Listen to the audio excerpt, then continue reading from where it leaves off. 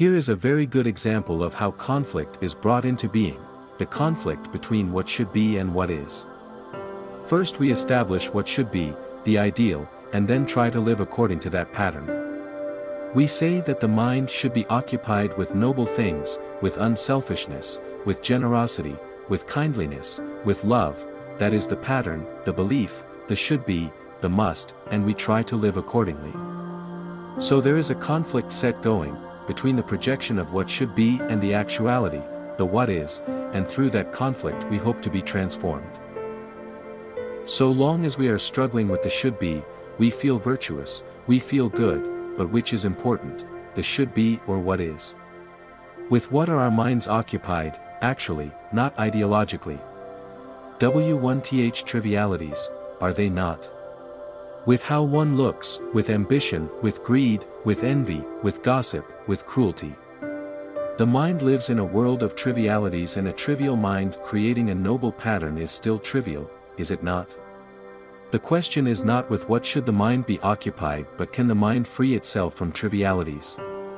If we are at all aware, if we are at all inquiring, we know our own particular trivialities, incessant talk, the everlasting chattering of the mind, worry over this and that, curiosity as to what people are doing or not doing, trying to achieve a result, groping after one's own aggrandizement, and so on. With that we are occupied, and we know it very well. Can that be transformed? That is the problem, is it not? To ask with what the mind should be occupied is mere immaturity. Now, being aware that my mind is trivial and occupied with trivialities, can it free itself from this condition? Is not the mind, by its very nature, trivial? What is the mind but the result of memory? Memory of what? Of how to survive, not only physically but also psychologically, through the development of certain qualities, virtues, the storing up of experiences, the establishing of itself in its own activities. Is that not trivial? The mind, being the result of memory, of time, is trivial in itself. What can it do to free itself from its own triviality? Can it do anything? Please see the importance of this.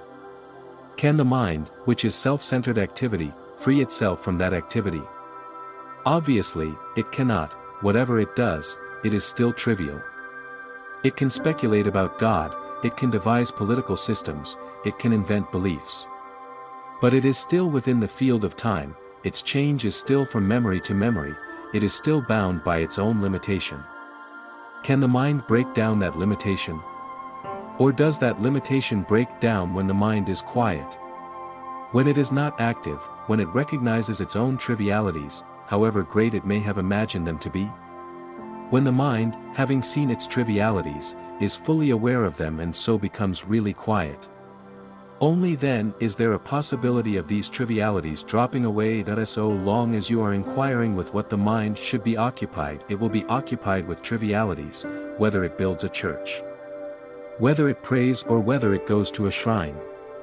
The mind itself is petty, small, and by merely saying it is petty you haven't dissolved its pettiness.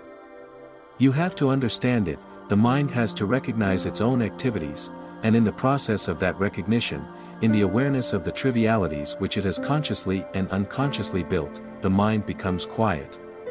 In that quietness there is a creative state, and this is the factor which brings about a transformation.